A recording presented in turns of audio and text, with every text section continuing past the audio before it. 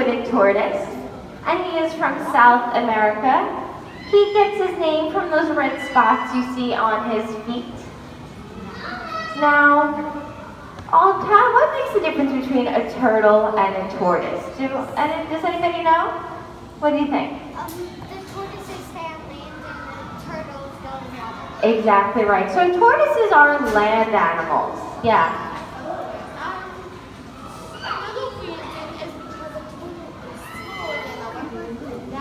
Well, turtles can be smaller than this tortoise, but turtles can also be quite big. So the thing about turtles is that at least part of their life they spend in the water. And when they spend that time in the water, they have bodies that make them better designed for water. They have webbed feet, and they have kind of skinnier shells, if you will, more streamlined. Tortoises spending their time on land, they've developed body parts that help them survive on land better. They've got stumpy feet. They've got that high dome shell. And talking about the shell, does anybody know what a turtle or tortoise's shell is made out of? I'll give you a hint. We have it, it's hard, and it's inside our bodies. Yeah, bone, excellent. So a turtle or tortoise's shell is made from bone, covered in keratin, and we have keratin as well. If you feel your fingernails, that is keratin.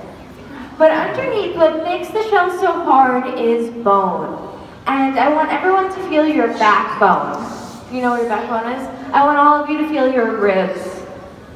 Those bones, if you were a turtle or a tortoise, would be connected or fused to your shell.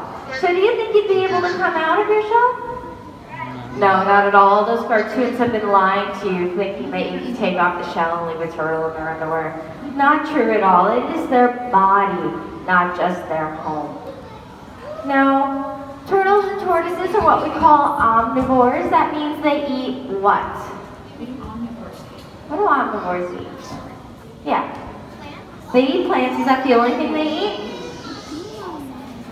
They eat? What?